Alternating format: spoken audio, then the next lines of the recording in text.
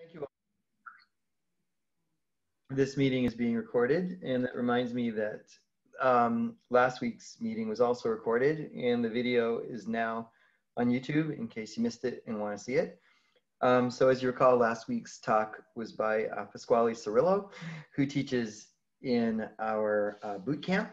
And today, by synchronicity, we have Conall O'Sullivan, who also teaches in our boot camp. So I will read you his bio, and then he'll get started. So Conall graduated with a double major in math and physics from University College Dublin, and subsequently attained a PhD in finance from the University College Dublin Michael Smurfit Graduate Business School. After a spell in the asset management industry working in quantitative strategy, Conall became assistant professor in finance at the Michael Smurfit Graduate Business School. His primary research interests are in derivatives and fixed income markets. Recent research has been published in the Journal of Banking and Finance, Quantitative Finance, International Journal of Theoretical and Applied Finance, and the Journal of Computational Finance. So as I mentioned, Conall was a visiting scholar at NYU's Finance and Risk Engineering Department in 2019 and is an instructor in our MSc in Financial Engineering Bootcamp.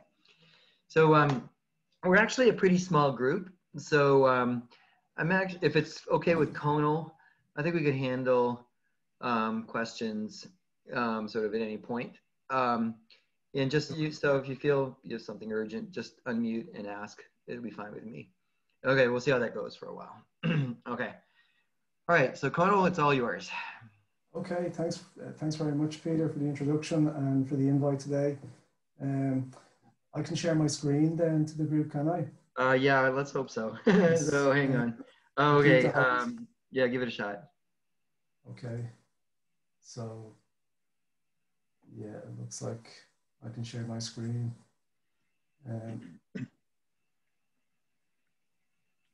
Okay, so my talk today then is going to be on option-implied quantiles and market returns. So this is joint work with Yan Wang. Yan has just finished a postdoc at the Smurfit Business School, and he's on the job market. So if any of you hear of anything, please let me know.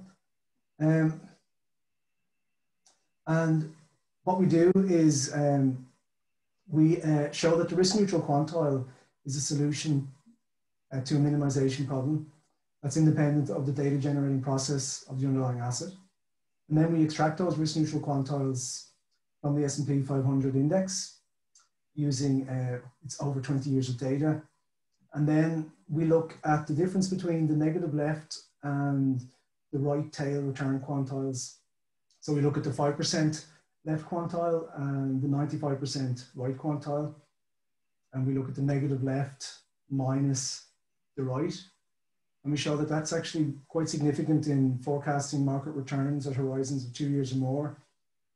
And we provide a theoretical justification for that using a consumption-based asset pricing model with a stochastic disaster risk. So that's kind of just a rundown of the talk. So the quantile estimator we propose, it's based on an objective function that's used in quantile regression. And so Coenker has a very nice monograph on quantile regression. And what it does is it turns the problem of risk-neutral quantile estimation into a convex optimization problem. And no assumption is made regarding the underlying process, so it can be, so it belongs to the class of model-free estimators, of which Peter, of course, is one of the pioneers. Here are some of the references. And of course, the rigorous equivalence of model-free measures hinges on the ability to have a continuum of strikes that cover all futures prices or spot prices.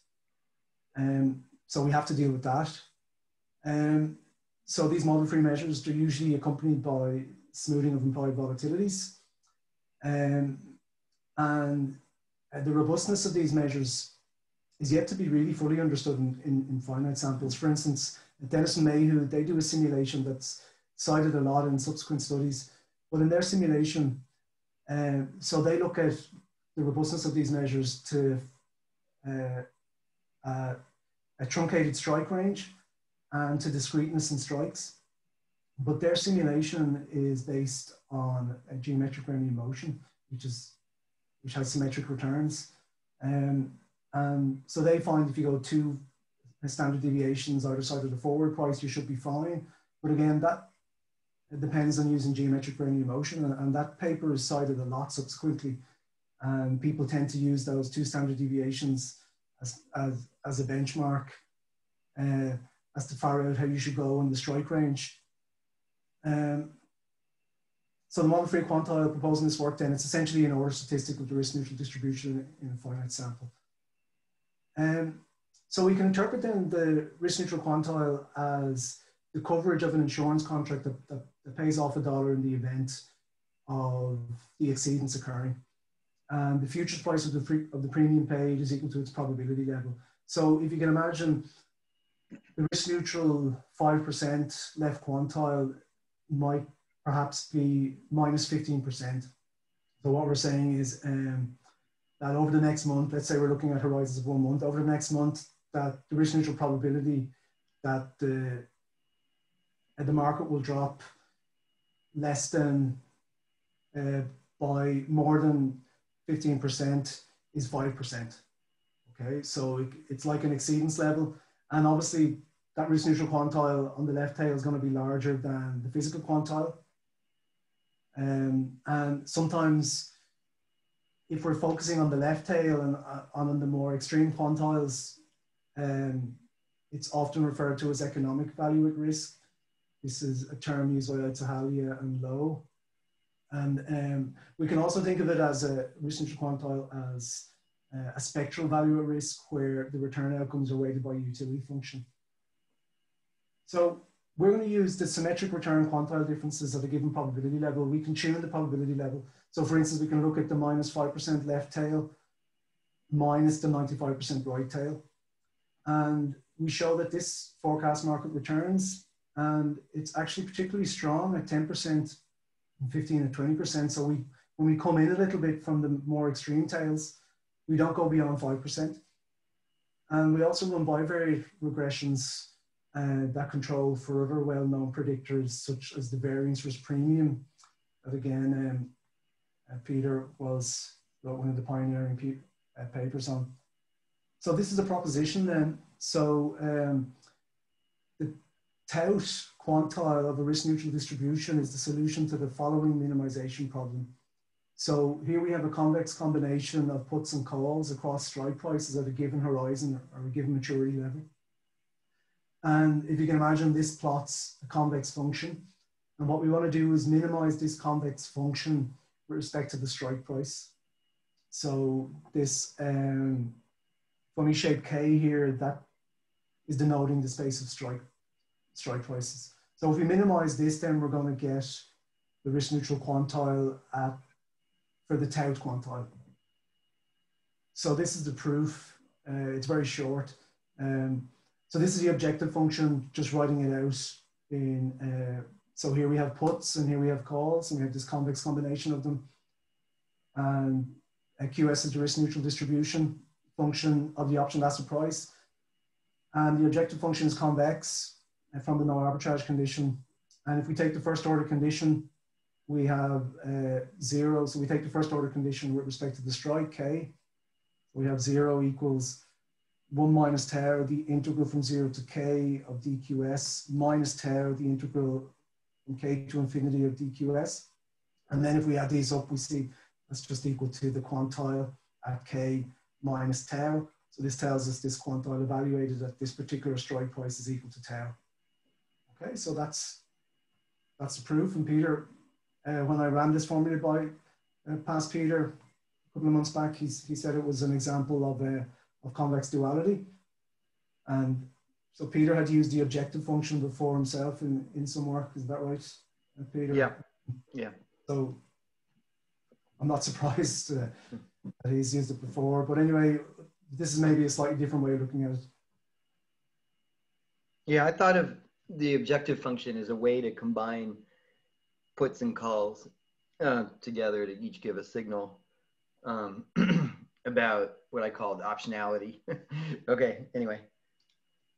Okay, so this is just an example of this objective function under the Black-Scholes model. And so tau is 5% here. So we're looking at what you might call the 95% value at risk. assuming a zero drift. So here we have the Black-Scholes model here. So this is the objective function, which is the combination of puts and calls, where tau is 0.05. And 70 or just above 70 is the strike price that minimizes this objective function. And we see then this would be the value at risk, this 70 value. So dropping from 100 down to 70. And if you converted that into a return, we take the log of 70 minus the log of 100, and that would give us what we call, instead of a Q var, we call that a Q rar for return at risk. So the model-free quantile formula, it allows flexibility in setting these probability levels because we can just tune the probability levels. So this generality, it's distinct from existing tail estimators that tend to rely on extreme value theory or numerical integration schemes where you might get the, you might try to extract the full risk neutral density function, and then you might want to integrate the tail, and for extreme strikes, you might want to just assume that the implied volatility is flat or follows some sort of asymptotic formula. Like, to say, well, your math is certainly correct. I mean, like, and I, you know, I understand, like me, you're presupposing the ability to observe puts and calls at all strikes, which is a standard thing to do. And so I'm just thinking that if you can observe puts and calls at all strikes, then sort of obviously you can observe the CDF at every strike. And then why can't one just invert that function to get the quantile? Like, so is there an advantage of seeing it through an optimization lens?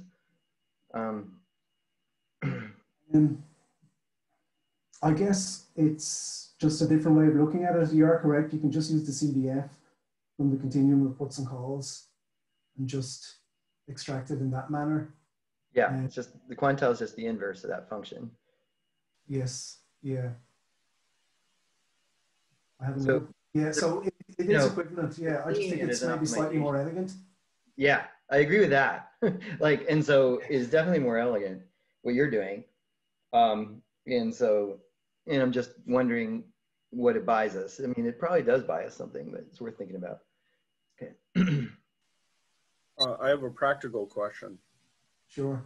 Since you're looking at tails, you're going to have large numbers of strikes where the bid offer spread will be something like no bid at a dime, or no bid, or 5 cents at, you know, a dime. And it's sort of meaningless, right? These are just a stray bid that showed up. So it's hard to know which theoretical value you should use. So we followed the procedure for bidding for the VIX. So I talk about that in a few slides, and this filters the extreme options. So for instance, we get rid of any options with a zero bid price, and we throw away any options with a bid price less than 50 cents, I think it is. So I will discuss that in a few slides, actually, in quite a bit of detail. Okay. So we also think that this could be used to define corridors in a corridor variance contract, for instance. So in a corridor variance swap contract, you might want to set the corridors according to the probability mass. This might be a nice way to do it. Yep. So if we focus on the left tail risk neutral quantile, which is often what people do in the literature, our quantiles are also related to the previous works that have used scaled bear spreads to approximate basically an hour de Bruce security that pays off $1 in the event of passing the most extreme strike, which in this case is K2. So in a scaled bear spread, we could then solve for the strikes so that the forward price of the scale bear spread is equal to the probability level, which might be, say, 5%. So that's just another way to do it as well. And so Karen used this before on single stocks and related these scale bear spreads to CDS contracts. Lou and Murray have looked at the returns of these scale bear spreads and shown that it's priced in the cross section of stocks, this particular risk factor. So that's just another way of looking at it. Okay, so the data then, I'll quickly run through this. It's option metrics. It covers most of the sample, January 96 to June 2019. We replicate the VIX methodology in our sample selection. We use 30-day constant maturity quantiles. We use, so before October 6, 2014, we use a near term and a next term which straddle the 30-day maturity. And then after that, we have weeklies which straddle the 30-day maturity a bit closer. So we tend to use them then afterwards. A couple of other things to mention then. So we eliminate any zero bid quotes, excluding any further out of the money options once two zero bid quotes are observed, which is the VIX method. And at the money option is defined by its strike price that equals the forward price. Okay, and we follow Steve Vigluski. We augment the strike price then by a quartic spline. It smoothly passes through the implied vols, the bid-ask spreads. So we get the implied vols at the mids and at the bids and at the asks. And this probably answers Mike's question. We discard very deep out of the money options by ensuring minimum bid price of 50 cents. And we combine put and call samples by only using out of the money options and at the money options. And for at the money options, we go 20. We use 20 index points either side to combine both calls and puts. This is quite standard. And so the bid, ask, and midpoint quotes, they're converted into IVs. And this is how we blend the at the money options. So we take a weighted average of puts and calls in this region. So this is all quite standard. And then we fit this quartic spline with a single break, as I mentioned, at the forward price.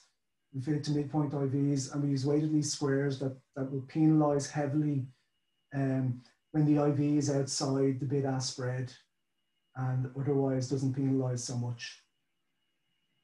So this is a picture of it here. So I hope you can see that.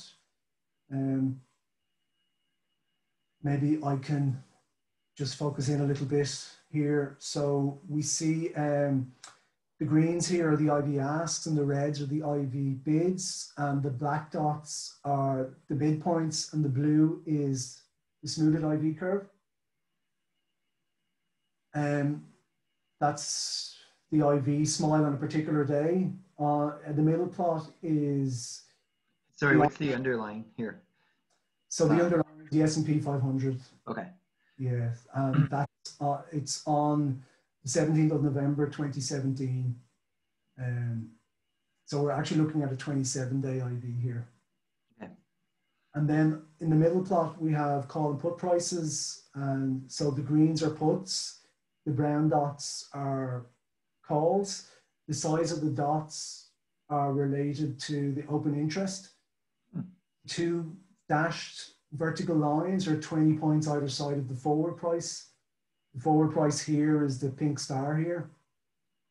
And then over here on the right, then we have this objective function, which is the black curve here, which is the convex combination of puts and calls. And this is our Q var at 5%. So here's our Q var here. Okay. And these are the 5% Q var and 95% Q var estimated extracted daily over the full sample. So if you can imagine then, the predictor we're going to use then is we take the blue curve here, or the blue graph, and we reflect it through the x-axis, and then we subtract from the blue curve the red curve. Okay, Yeah. So that's the idea. We're trying to sort of get rid of volatility effects and focus more on left tail effects. Okay, so the difference between the negative left quantile and the right quantile then reflects both the asymmetry in the physical distribution, and it reflects risk aversion as well. Okay, and so there's a growing body of research that uses tail risk to predict market returns. So we're just going to focus a little bit then on disaster risk consumption-based asset pricing models that will potentially explain why our Q tail measure can predict P market returns. So just a quick whistle-stop tour. I won't spend too long here of consumption-based CAPM models, but you probably heard of the equity risk premium puzzle, that the equity risk premium is far too high relative to the volatility of consumption growth, assuming reasonable levels of risk aversion. So in these models, in these simple models where consumption follows a diffusion process, the equity risk premium is going to be equal to the leverage times risk aversion times the variance of consumption. Variance of consumption is just far too low given the historical average of the equity risk premium. So there have been then models put forward that allow for a disaster state, and then this disaster state in consumption, where consumption might drop by, say, more than 10%, this can then increase the equity risk premium. And these models then have been augmented with stochastic disaster risk consumption CAPM models. And so the constant disaster risk models, they can pick up the fact that the equity risk premium is much higher, is much closer to what is observed, but they don't pick up other empirical stylized facts like excess stock market volatility, or the fact that the price dividend ratio can predict the equity risk premium. So there's newer models that allow for stochastic disaster risk, and these models, they generate high equity risk premium, excess stock market volatility, and they generate a link between the price dividend ratio and the predictability of the ERP. And one of the main ones we're going to focus on is Watchter's model. And Sale and Watchter, they priced options in this model, and they priced them using the Fourier transform approach, but the characteristic function has to be solved numerically, but it can be solved using a set of Runcutt orderly differential equation solvers. So what we're going to show is that in this model, basically the stochastic disaster risk, that impacts this tail difference, or this quantile difference, very significantly, especially at the extreme levels of probability. And this stochastic disaster risk also impacts the equity risk premium. So that's our channel then, that this latent stochastic disaster risk probability, its intensity, a jump intensity where the jump is a disaster in consumption. Well, that's latent, but it impacts an observable, which is this risk neutral quantile difference. So then we can make the link between this risk neutral quantile difference and the equity risk premium. So that's the idea. So just a quick run through this model. I won't spend too much time. So we have standard jump diffusion model, but we can think of the Z here as a drop in consumption. So this will be a large drop in consumption.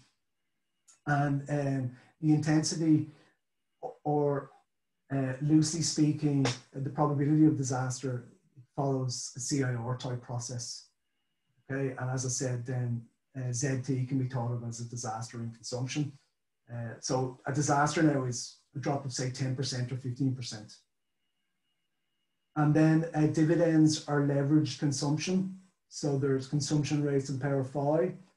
And then Watchter uses an S times N type recursive utility function. It's actually important to use that utility function because that generates the right relationship between the dividend price ratio and the equity risk premium. That the dividend price ratio is a predictor of the equity risk premium. If you use just a power utility function, you get the wrong relationship. You get that when the dividend price ratio is high, the equity risk premium is low. So you need to use this recursive utility function here. And then the market price then is just, well, risk neutral expectation of the sum of discounted dividends, or we can write it physical expectation, the sum of the pricing kernel times the future dividends. And the price dividend ratio then is given by this formula here, and it's closed form up to an integration. And you see it depends on lambda t. So we use the model then to derive the risk neutral stochastic process for the stock price. And it involves an approximation, which is a log linear approximation that's used in Sale and Watcher of the first derivative of the dividend price ratio. And so with that model then, we can solve for the characteristic function numerically using Runcutter ODE solvers. This is the approach used in Duffy Panel Singleton. And then we use a fractional FFT to invert the characteristic function to get a PDF. And then we calculate quantiles from this PDF in the Watcher model. And we're going to use the set of parameters from the Watcher model that are calibrated to an international database of consumption declines, because if you just focus on US data, you just don't have enough consumption declines to get reliable set of parameters. Yeah, I just have a clarifying question. So sure. At the beginning of your talk, you correctly said this is all model free, and now you're presenting a model due to Wachter. So what's the motivation for having a model? Okay, so the model basically is just to give us a motivation for the empirical results, which are going to come up. Mm-hmm.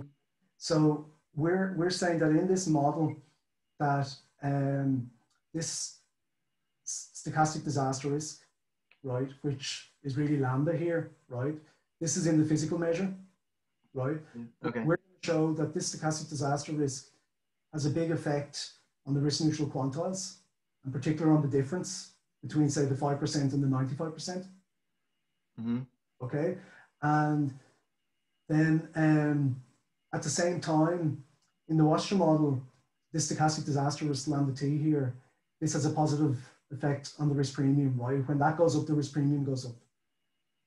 So this is our connection here. Let me just, it's kind of from this model, right? We have lambda t is unobservable, right? It's a latent process, very hard to estimate. This is the stochastic intensity of the disaster in consumption.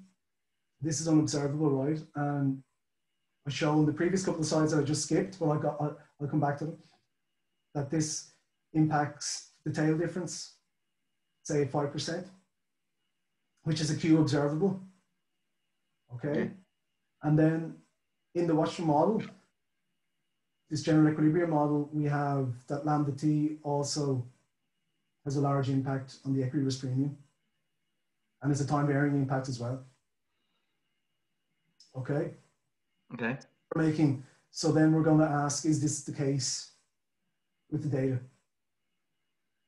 So we can't observe the stochastic jump intensity, but we can observe the tail difference that we extract from the options markets. Okay. And then we can ask then, does this impact on the equity risk premium? Okay. Yeah. So okay, so I guess the interest in the Wachter model is that this is a previous model that predicted that there would be a relationship between tail difference and equity risk premium, right? Yeah, well, they didn't predict the particular tail difference. They just focused on the implications of the model. So Watcher just focused on the implications of the model with respect to the unobservable lambda t. So Watcher calibrated the model to it was international consumption data, and then they just looked at like the average ERP and comparative statics, things like that. So we're the ones making the link to this risk neutral tail difference. Okay. Okay. But we're just using the watcher model to motivate that, I suppose. Yeah, I mean, is it a model that you kind of feel is realistic? Is that the reason it's being used here? Or, Well, I guess it's like, it's obviously oversimplified, but it's, you know, it's a general equilibrium model that it doesn't fit any prices in the market. It just takes a set of parameters from looking at international consumption data. Okay, and with those set of parameters, reproduces a lot of stylized empirical facts that we observe in the stock market. okay, Right. okay, thanks. So like the high equity risk premium, the fact that the dividend price ratio is a predictor of the equity risk premium, the fact that you have excess stock market volatility relative to dividends, those types of stylized empirical facts. Okay. Okay. Okay, that's fine. I'm not saying, I mean, it wouldn't be a type of model you use for derivatives pricing. It's a type of model that one can reproduce a lot of stylized empirical facts with this model, but obviously it's oversimplified. Okay. Right? So unfortunately, in the watching model, the quantiles are not closed form. We have to solve for them numerically, as I've just been saying a few minutes ago.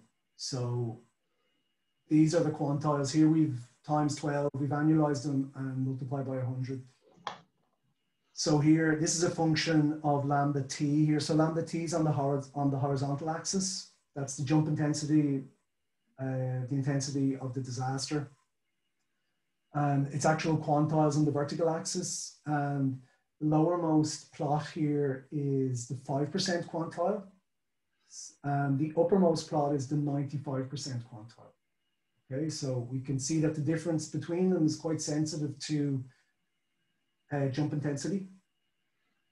Okay, and this is the difference between them. So at 5%, I'm talking about the difference between the 5% and 95%, specifically the negative 5% minus the 95%. At 10%, I'm talking about the 10% and 90% and so on. Mm-hmm. So again, we see that the tail difference is quite sensitive to this jump intensity lambda. So the reason I use the range of jump intensities from 0 to 30% is because in the watcher model, you get a stationary distribution for lambda, which is gamma, and using the parameters from the watcher model, which are just calibrated to that international consumption data, this is the distribution for lambda. So lambda tends to lie between just above 0 up to just under 30%. So that's why I just looked at that range. I'll come back to that in a few minutes.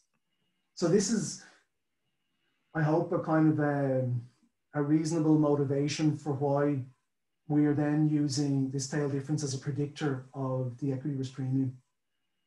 And the X here then can be tuned. So we can change from 5% to 10% to 15% easily enough. So they're the predictive regressions we're going to run. Okay, here's some summary stats here. So the equity risk premium, 6.42% is the mean, and this is standard deviation here. And I'll just focus on the tail difference here. This is at 5%. So the mean of the tail difference is quite high here because it's been annualized.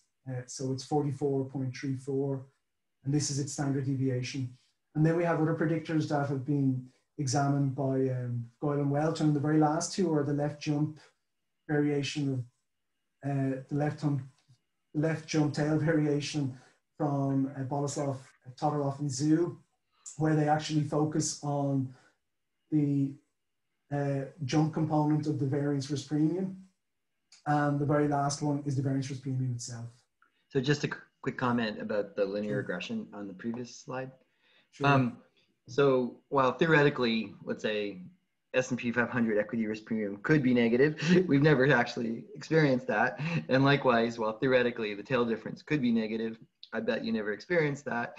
And so, you know, your dependent variable and your independent variable are both like non-negative in practice. And so it suggests taking logs of them and then doing a linear regression.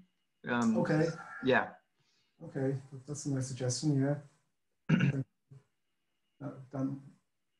might improve results. Okay, so I'll just mention, so this is a correlation table again. Let me just focus in here a little bit. I'll just focus on a couple of points because it's too large to discuss, but the correlation of the tail difference with the dividend price ratio is 35%. Notice the correlation with the left jump tail variation here. So this is an LJV here, that's 74%. And so this is a kind of a measure of the risk neutral tail of the variance, okay?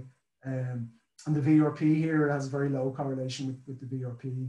Its correlation with the equity risk premium, with the contemporaneous equity risk premium, is actually negative, minus 31%, because this difference is obviously very high when the market is going down. Okay, so these are the predictive regressions. So I have the constant here, and then I have the tail difference here, and we have 3 different types of standard errors.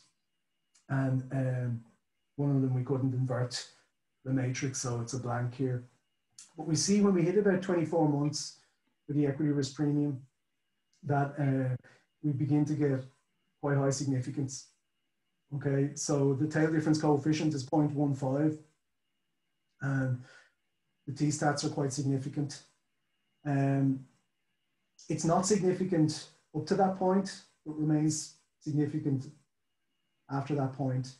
And if we're to use Newey West, which one should really use if there is a relationship between the predictor and the equity risk premium, the Newey West t-stats are the ones in curly brackets. So they would be our strongest result here. So here we actually tune the probability level. So here, instead of just looking at the tail difference of 5%, we could, for instance, look at the tail difference of 10% and 15 and 20%. We actually find that the predictor gets stronger. Here we're actually using Hodrick's standard errors, so they're a bit more higher threshold than Newey West standard errors. But the significance gets actually stronger at 10% and at 15%, and then begins to drop again. And I'll show later, one of the reasons is because the tail difference of 5%, it has a higher standard deviation than the tail difference of 10%, and that could be one of the reasons why you get higher significance here at 10%. Just to mention, if you use risk neutral skewness, you will not get these results here. So if one was to just replace this with model-free skewness, for instance, you don't replicate this significance. And another point to mention is that these left tail measures, in the literature, they have only found to have predictive power at long horizons. They never have predictive power at short horizons. Okay, so this is standard in the literature.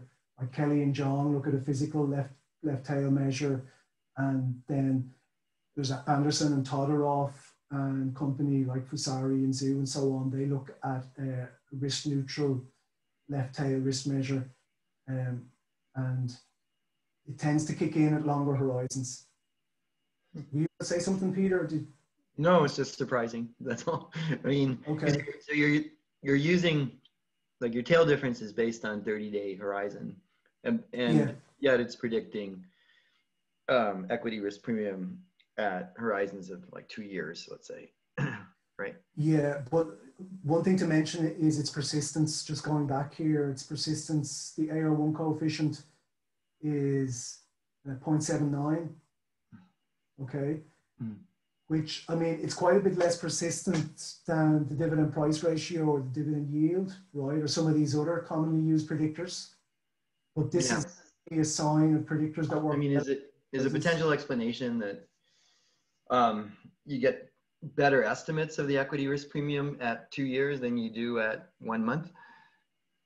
I think at 1 month is just so much noise. Yeah. So it's related. It's exactly that. There's just so much noise, and your persistence is contributing a little bit. And then over time, your predictor then begins to show significance. Yeah. Okay. And then about the fact that, like, of the many tail differences, let's say, 5% was not so predictive, but 15% was. That, sounds related to the point Mike Lipkin made at the beginning of your talk, that at the extreme tails, you have all the bid offer spread effects being very important. Yes, I mean, the 5% wouldn't be really considered that extreme, mind you. Oh, okay. I mean, you know more than me, but I don't think they're that extreme. We could go further, but I just think, so that could be certainly an issue, right? But I also think it's just, they're more volatile. So the predictor is more volatile at 5% than it is at, say, 10% or 15%. Okay. So you get higher significance then at like these less extreme quantiles. And if you go into even, if you kind of narrow the quantiles down much more, the significance drops away. Okay, which is kind of not surprising if we look back at this graph. These quantiles, these narrower quantiles are not that sensitive to this stochastic jump, stochastic disaster risk. Okay, so so finally then we do some simulations because just to compare the results that we got to simulate the results from the Watcher model. So we draw 10,000 samples of lambda, which is this latent stochastic disaster risk intensity. So we draw 10,000 samples of that from the stationary distribution, which is a gamma distribution, and we use the parameters from Watcher. And for each gamma, we numerically solve for the quantiles and the quantile difference, or we call it tail difference. And then for each lambda as well, we can also calculate in closed form the equity risk premium. Now we actually calculate the instantaneous equity risk premium, which is then equivalent. It's equivalent to the annualized risk premium because we're using annualized parameters.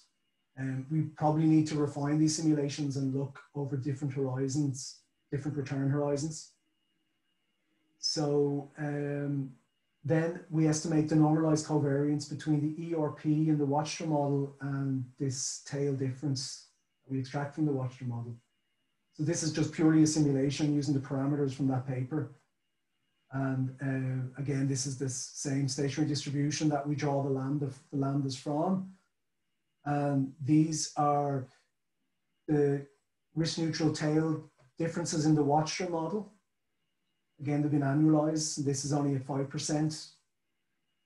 And these are the results from the Watcher model then. So we see, because obviously this is this very simplified setting, we see huge significance. Also, we have 10,000 realizations of lambda here. So here we see like the beta at 5%. So the ERP, if we were to regress the ERP on the tail difference from Watcher, we get a beta of 0.32 at 5%, and it's highly significant. And what we see even in the Watcher model, that the beta is more significant at 10% than it is at 5%, even though at 5% the tail difference is much more sensitive to lambda. And if we look above here, we can see why this is the case, because the standard deviation of the tail difference is much lower at 10% than it is at 5%.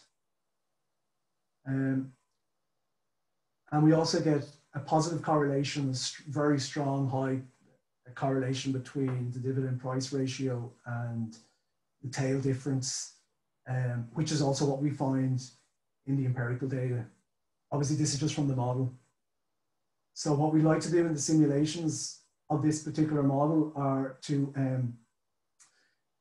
vary the horizon of the holding period for the equity risk premium and look at the effect there. But we see that the significance peaks at 10% in the Watcher model and then starts coming down again. Okay, so we're getting some similar effects, but you may notice something that's quite different in the simulation of the washer model and in the empirical data. The mean tail difference in the washer model, this is 5.5% or so, whereas the empirical mean of the tail difference was something like 44%. If I just go back here, the empirical mean of the tail difference is 44%. So using the parameters in the washer model, it's they're not nearly high enough to generate the tail differences we observe in the market. Yet those parameters we use in the washer model are giving us exactly the right ballpark for the equity risk premium. So it turns out in this simulation of the washer model, the equity risk premium is 7.35%. And this is using reasonable risk aversion levels and reasonable leverage values. And the dividend price mean is approximately -400, which is more or less what we observe in reality. Look, up here we have -400 for the mean. This is the annualized mean of the log dividend minus the log price. So those washer parameters are reproducing stylized empirical facts that we see on the stock market.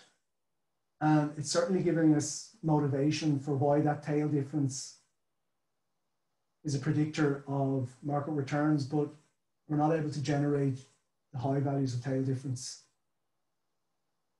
And finally here, in the last couple of tables, we just do some robustness tests. So this table is probably a bit too detailed for Zoom, but so these are univariate regressions, but we don't just do it for the tail difference. We look at other predictors as well. So it's quite different to the dividend price ratio, even though the dividend price ratio is highly correlated to the dividend price ratio. This tail difference, we find it kicks in at 2-year horizons or more, whereas the dividend price ratio works the whole way across. On the other hand, if we look at the variance risk premium, that works at short horizons, but then once you get to 1 year or more, it doesn't work. Okay, and it actually is stronger than the left jump, the left risk neutral jump tail variation from Boleslev, Todorov, and Zhu. It's a stronger predictor of the market risk premium, which is the second last one here. And then second last table, the next slide is just an extension of it, and then I'll finish. I can imagine you all want to go and get some dinner. Oh, okay.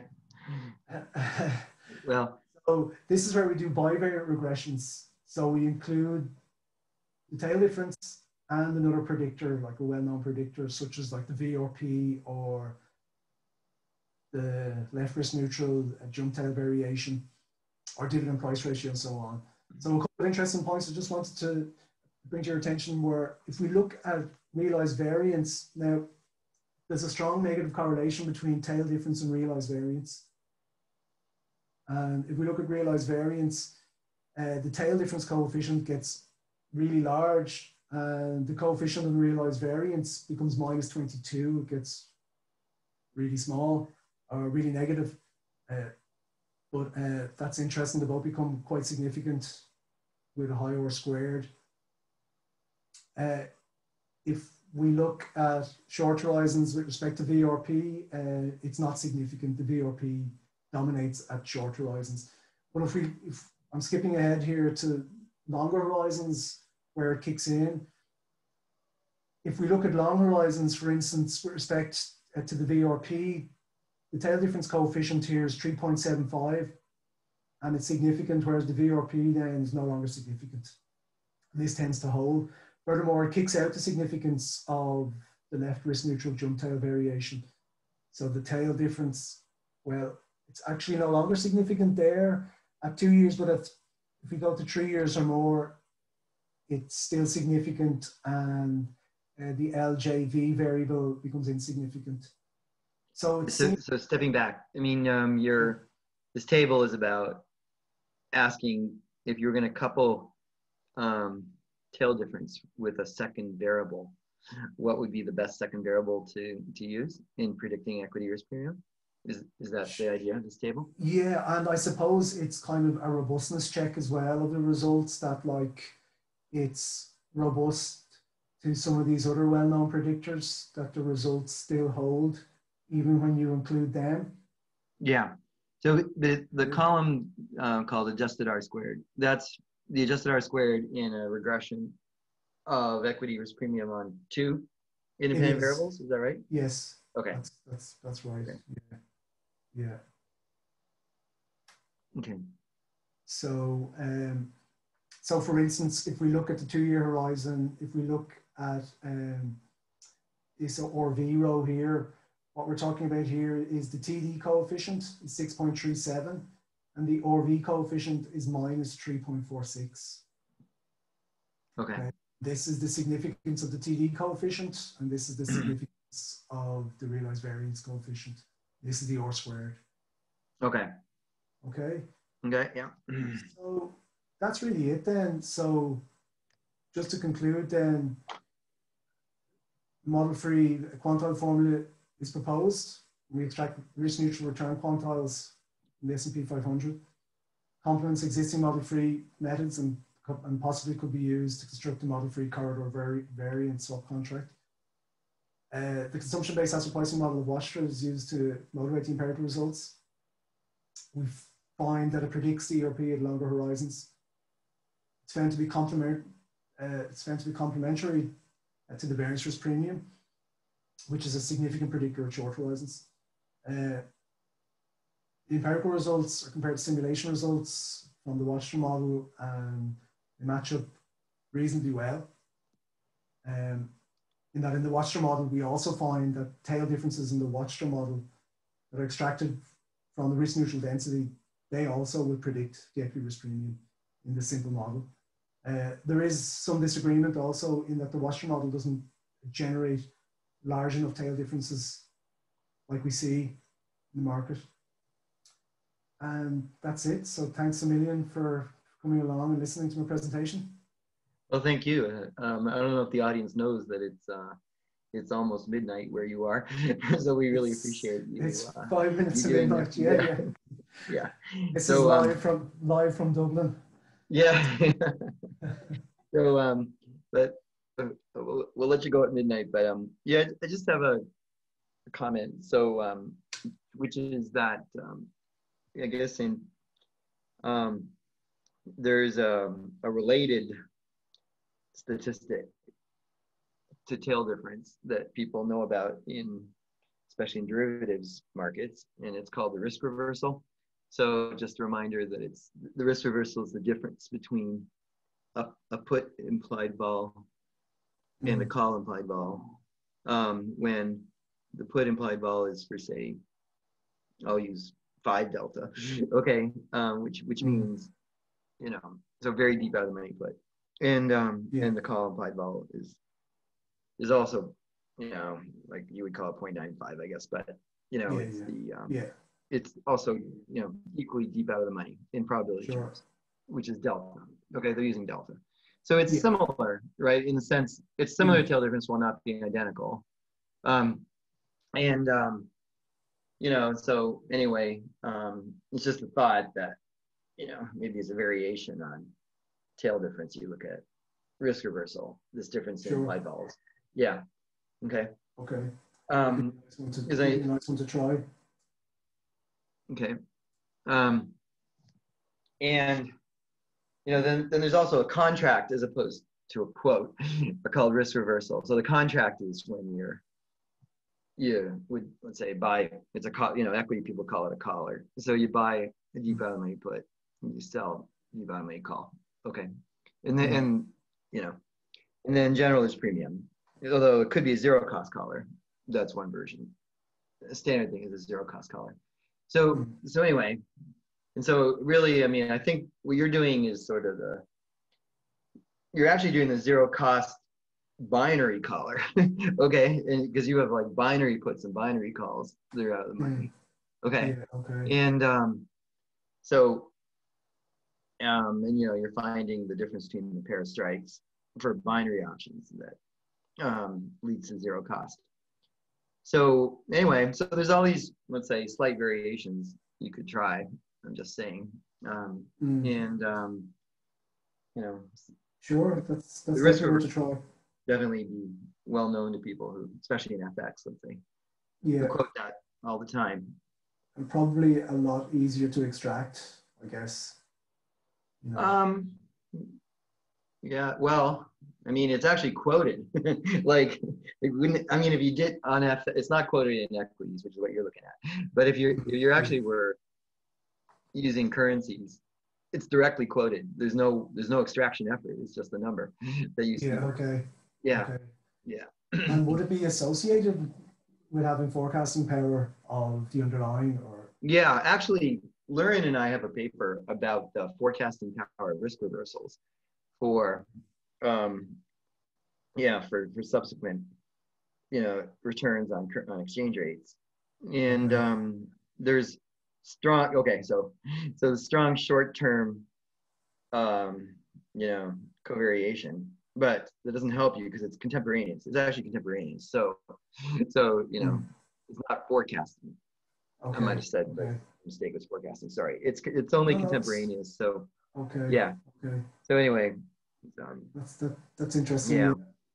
So yeah. So but it seems like you found something very interesting. It's a complement to the variance risk premium in forecasting equity returns, equity risk premium, so excess returns over risk-free rate, for longer horizons, like 2 years.